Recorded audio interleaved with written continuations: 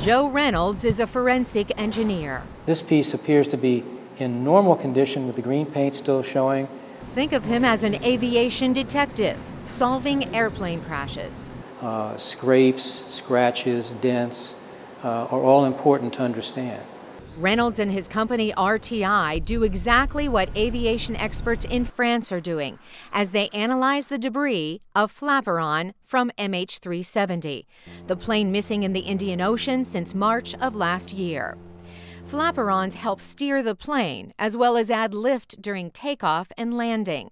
You may have seen the flaperons from a passenger window, moving up and down as the plane takes off and lands.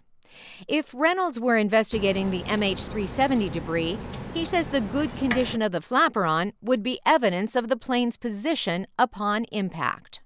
I think it tells us that the angle of entry or impact with the sea was at a very low angle. When the RTI group is hired to investigate a crash, their first task is confirming the part belongs to the plane.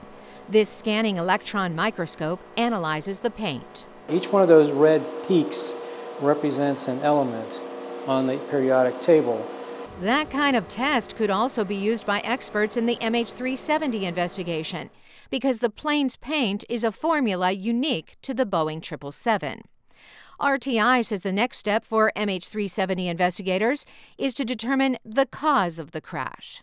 Sometimes at first glance you can figure out some evidence, like these airplane parts. This one shows the original green paint, and an adjacent part certainly shows damage caused by heat.